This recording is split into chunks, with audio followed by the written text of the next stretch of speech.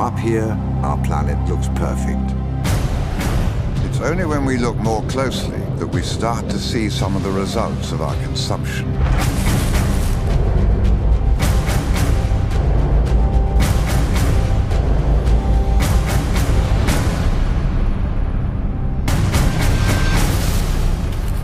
Does anyone know what happens to it all? This is not just a local problem. Somehow in the deep ocean, we've got more trash than life. We produce too much waste. We don't think about the consequences when we throw stuff away. It seems to be a case of out of sight, out of mind. Nature functions by building up and breaking down, building up and breaking down. We keep putting things into the environment that don't break down.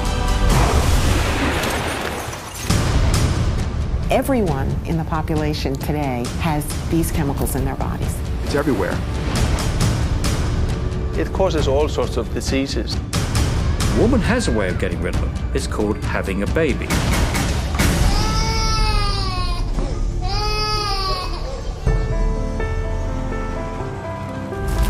We did it with smoking, the smoking ban. We did it with seatbelts and wearing seatbelts. We did it with drink driving, actually, when that became unacceptable.